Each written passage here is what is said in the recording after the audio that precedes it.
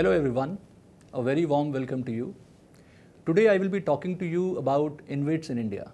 InvITs or Infrastructure Investment Trusts are investment vehicles which invest in yield generating operational infrastructure assets.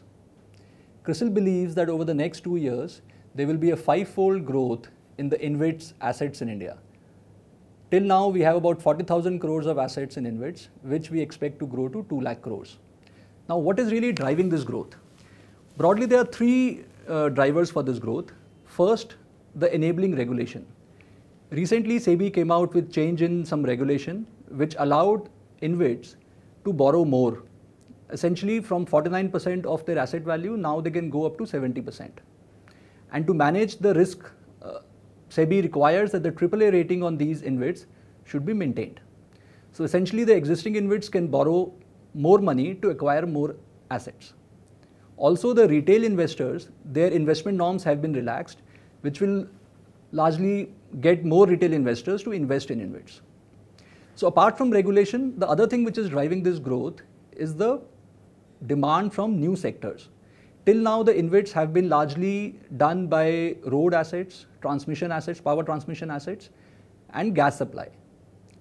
Going forward, we expect that assets in sectors like telecom infrastructure, in renewable energy, airports, and ports will drive this growth, apart from obviously road and power transmission. The third reason for the growth in this InvITs is the fact that they remain one of the most attractive options for the developers and for the investors and lenders in InvITs. For developers, this is a good option for them to monetize their operational assets and deleverage their balance sheets. And for investors and lenders, this is a fairly low risk opportunity which provides them steady return. The regulation requires that they cannot invest more than 10% in under construction assets. And also, they have to distribute at least 90% of their free cash flow to the investors.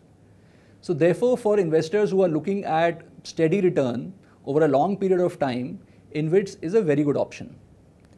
The class of investors who are looking at this would involve global pension funds and private equity investors, and even for retail investors. Certain investors like banks and insurance companies are still not investing in InvITs. Also, retail investors are a bit apprehensive because the first 2 listed InvITs actually are trading below their original issue price. But we believe that going forward, enabling regulation and more investor awareness will lead to greater investment in these InvITs. Thank you all for listening. Do leave your comments below. Till then, goodbye.